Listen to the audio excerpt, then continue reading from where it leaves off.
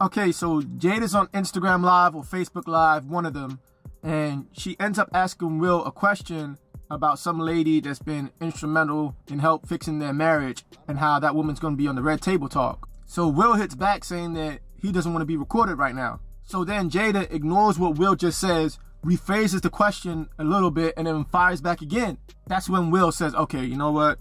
I do this social media stuff. I don't want to be recorded right now. Please give me that respect. That's the gist of what he was trying to get across to her. You can just tell that Will Smith has never really approved that Red Table Talk, and the only reason that he hasn't put his foot down is because Jada must know some sort of dark secret about Will that we don't know, and that's what she has dangling over his head. Which leads me to believe that Jada may have sacrificed her husband's reputation all in efforts to help build this podcast. The thing that sucks about it is because there was no real reason for her to come out with this platform and this podcast on Facebook.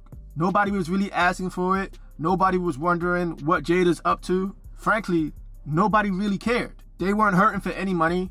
The family's financial lifestyle wasn't going to change whether this podcast was a success or whether it was a failure. So bringing all this unnecessary attention to Will Smith's life, you can tell he disagreed with this whole idea from the jump. He knew this was probably going to be a bad idea. I feel the same way about Ayesha Curry and Steph. Like, I know for a fact there's some things that Ayesha Curry is trying to do to keep up with Steph that Steph does not approve of. I'm sure there's problems behind closed doors that we just don't know about yet. And we may never know, or we may find out eventually in the future. Like, their family's success was achieved through basketball.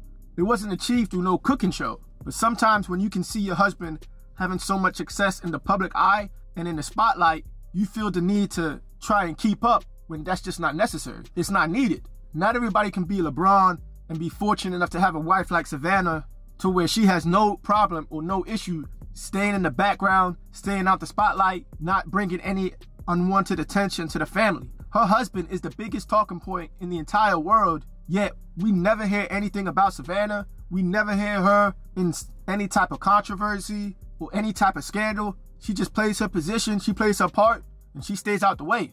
I'm sure that brings LeBron a great sense of peace of mind, and I feel like sometimes Steph, Will Smith, they can be envious of that. They could be a little slightly jealous of that and wish, man, I wish my girl could just stay in the background and just let me do me without having any unwanted attention that we just don't need. I hope Will Smith is doing okay. I know he's probably been dealing with a lot these past 2 weeks. And to have clips like this resurface isn't really helping. Because now people are starting to look for, where were the signs? Where were the cues? What did we miss up on? It's almost as if someone would have committed suicide. The first thing we go do is start looking for clues, hints. What did we miss? We start scrolling through their page on social media, tweets, Instagram, and seeing, did they leave any clues? Did they leave any hints? And that's what I feel like people are doing with Will Smith right now. But yeah, that's my take on this conversation, man. Like if you want to, comment if you want to, subscribe if you want to. If not, life goes on.